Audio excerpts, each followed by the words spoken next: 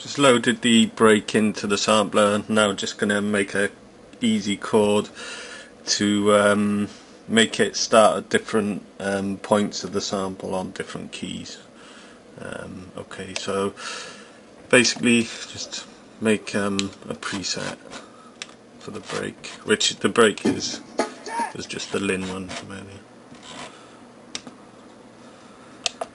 So first thing to do is edit the preset, edit voice, go to tuning, turn non-transpose on, go to chords, turn a few things off here that I don't want on.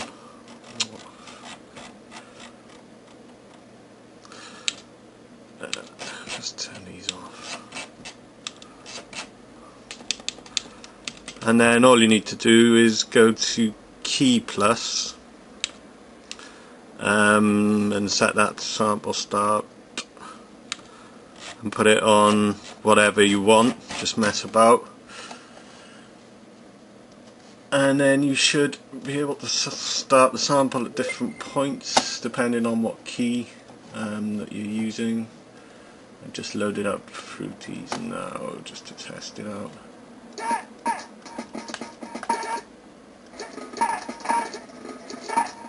Yeah, so it's pretty much split the sample up across the keyboard.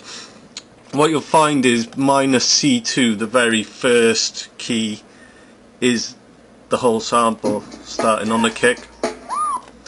From then on it'll start at different points, and you want to adjust the sample start so that you can easily find like the snare as well.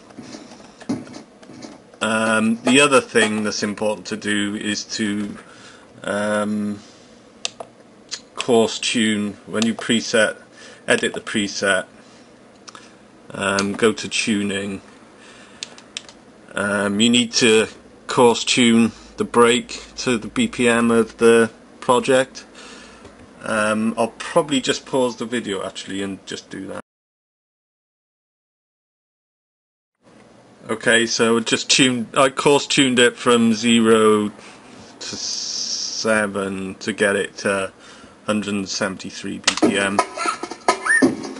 Because no transpose is on, the only way you can really tune it is with this course tune and fine tune. But 7 seems about right for 173.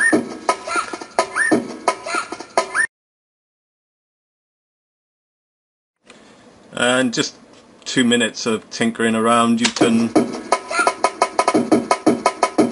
find the different points that you want to use, obviously the kick and the snare, just to make a jungle beat or whatever kind of beat you want to make. Just one last thing I should mention before I end the video is in the tuning section, if you go page next a few times, you can alter this solo mode, and it can make a difference to the way things sound. You can even mess about having a glide rate between the hits. Problem is they're often quite far apart because of the way the sample start to key function works, but you can get some weird glide sounds between, or whatever. I mean, it's not really very useful that, but just to let you know that this solo mode thing does change how it can sound.